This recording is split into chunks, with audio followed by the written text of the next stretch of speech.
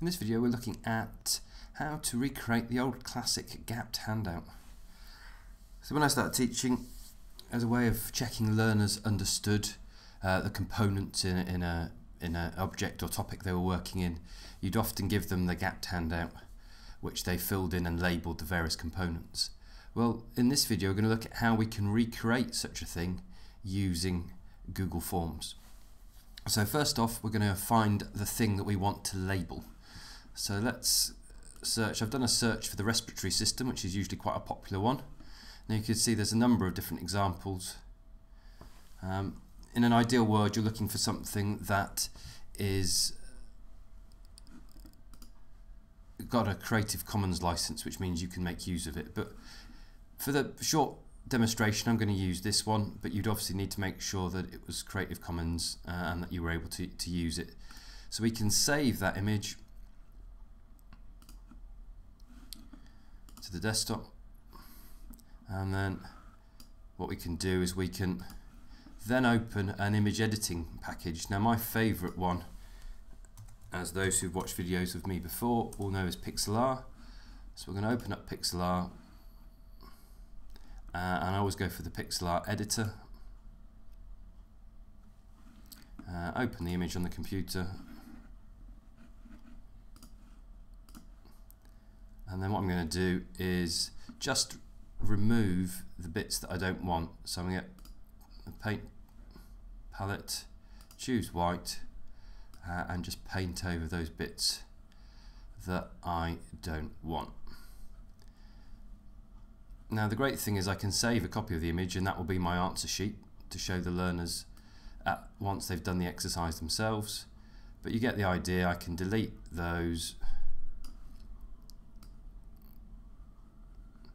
I can then save the image,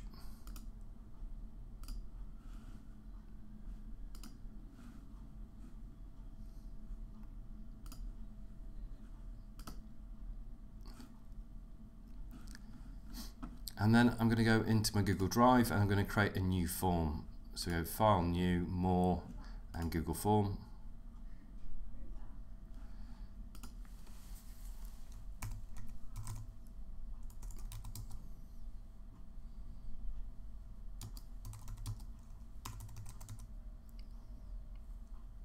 And this is where I struggle to spell respiratory, so we'll just go label.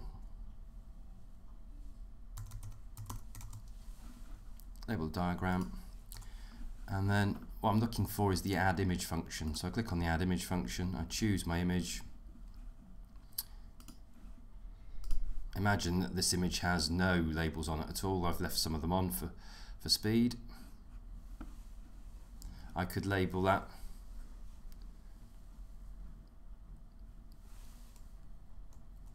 But I will just call it lungs for the moment. Now, there's a problem.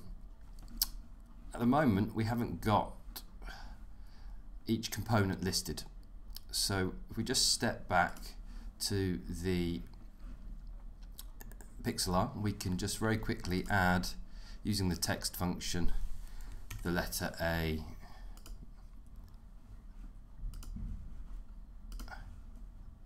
and the letter B, and so on and so forth. So we'll just add those in,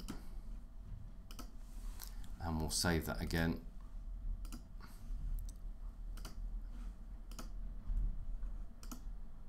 And then we'll go back to our form, we'll delete that one, and we'll re-add the one with the label.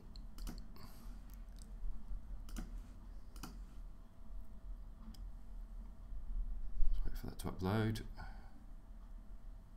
So now we've got our labels there.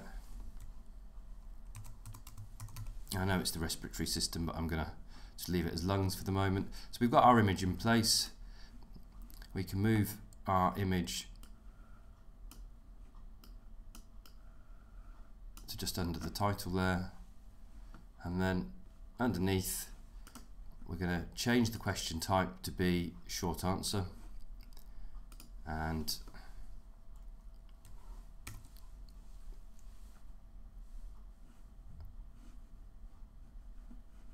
mark it as a required question, and so on and so forth. We can then just duplicate that question, change it to B, and you see the pattern.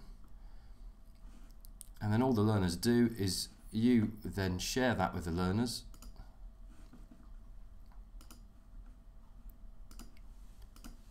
And we'll just show you what the finished one looks like. Share that with the learners. They come in, you give them the link on their phones, they go through, and each component they label. Those of you familiar with Google Forms, as soon as you've filled in the responses,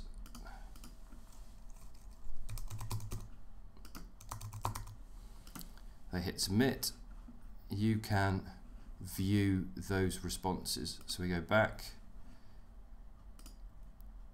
I can go in and look at the responses either as a group, or I can look individually to see who's responded to what. Now I could get them to put their name in there, so we could add another question asking for their name so I could see who's responded.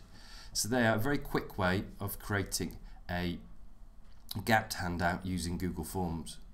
In good old Bupalita fashion, for those of the watching in the UK, here's one I've done with a camera.